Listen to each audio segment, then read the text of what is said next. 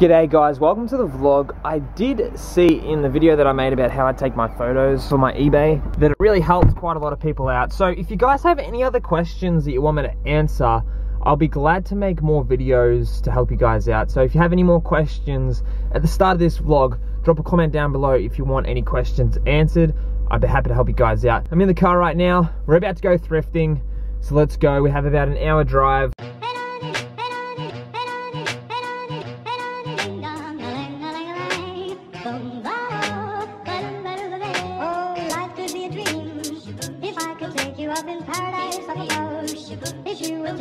So I made it to the first op shop. Let's get this day started. There's a Salvos right here. Let's hit this one up. Then there's a Vinnie's down the road there, and there's another op shop right there. 3 op shops within walking distance. Hopefully we'll find something. So I've been in the store for quite a while. I got a few things. Let me get out of here and I'll show you guys what I got. So I scored amazingly well in that thrift. Hopefully you can hear me with the road noise beside me here. But as you can see, got quite a few things, and it really helped just sort of having a look around in there and just taking my time and see if I can really find some cool stuff. And I actually found some products that were probably donated by some kind of company that were just getting rid of stock for some kind of event. Let me show you guys. Okay, so I made it back to the car because I just want to dump these items off before I go over to that Vinnie's that's just by the Salvos that I went to.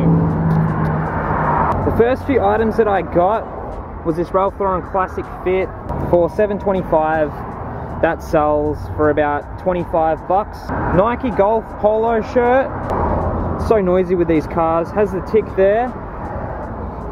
This one was $5.25. Oh, it's so noisy. It's like being back on the bike tour having to wait for cars to pass. That'll be about a $20 shirt. Then these Adidas trackies with the logo there, and also the logo here as well. It is the Adidas $5.25. These will sell for about 30 bucks, but this is a pretty cool jackpot of the day. They had so many of one product, which means that they just market really cheaply.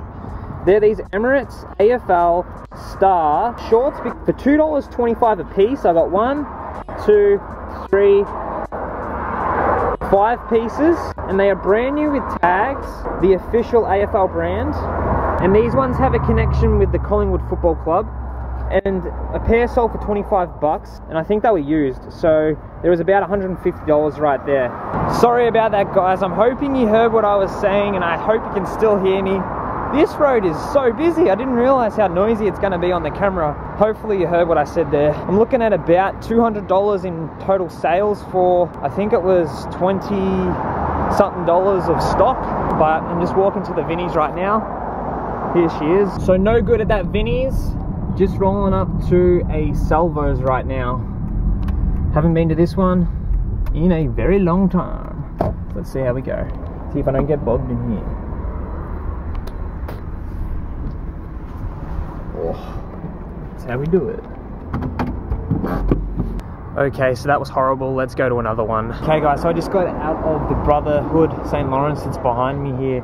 Picked up one pair of shoes, let me show you. So I picked up these Brooks GTS 15s. They're the same pair that I got a while back. However, these ones are a little bit more worn, as you can see on the bottoms.